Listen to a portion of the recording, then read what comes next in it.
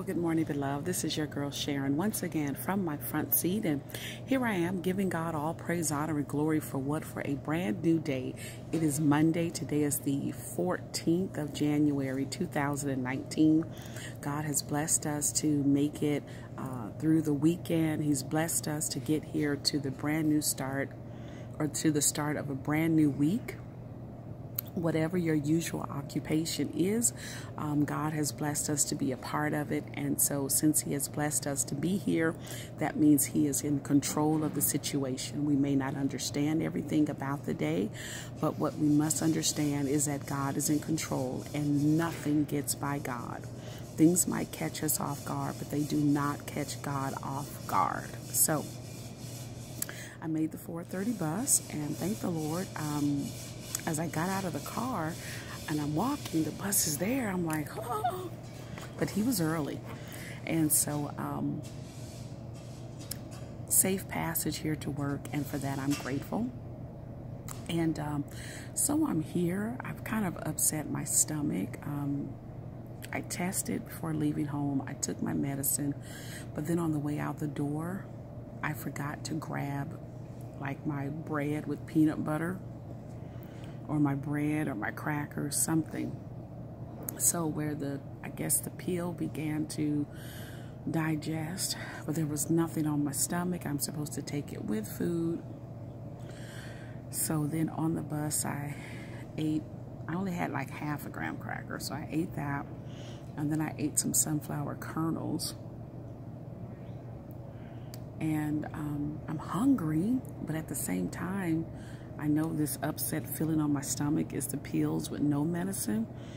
And so to eat now, I would be chasing the medicine. So whatever. Proverbs 14, okay? Many good verses in there. The verse that stuck out to me, I believe it was 14 and 26. And I jotted it down. In the fear of the Lord is strong confidence. And let's see, children, a place of refuge. Okay. As we go through the Proverbs each and every day, it lets us know that we must fear the Lord. And remember that fearing the Lord, it's to respect the Lord. It's to honor the Lord. It's to know that God is more than just my homie. God is more than just my man upstairs. God is more than just my ride or die. And I know that he's all those things, and God meets us where we are.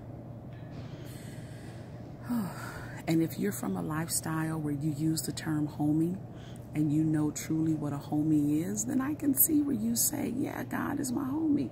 If you're from a lifestyle and this is my ride or die, this is my phrase that I use, and God is my ride or die, well then guess what, beloved? I understand that. What we have to know, however, is that because God is so loving, we oftentimes find ourselves placing God in the position of common. And God is nothing common. God is sovereign. God reigns supreme. God is mighty. God is just. And yes, he meets us where we are. And to many, he is the man upstairs. Beloved, God is so much more than that. Not only is he the man upstairs, but he's the man who walks with you. He's the man who gives you joy in times of sorrow. He's the man who loves on you when you are unlovable, or loves on us when we are unlovable. He is our way maker. He is our provider.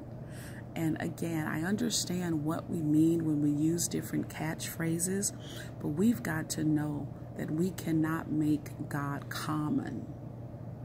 He meets us where we are. And Jesus, he did spend time with the commoners. Seems like Jesus spent more time with the common folk than he did folk who had houses and land. I get it. But I don't want us to sell ourselves short by selling God short, by not giving God all that's due him. So you know what I'm about to say. Let me get off this phone. Oh, I think I might need to just go to the bathroom and just regurgitate, because my stomach is like really jacked up, taking that pill and not eating. So this is your girl Sharon. I'm out, y'all. Great and exciting week coming up, and for that I'm grateful to the Lord God. He is a way maker, and I just trust God. He's brought us this far. He's going to take us all the way through. This is your girl Sharon. I'm out, y'all. Deuces.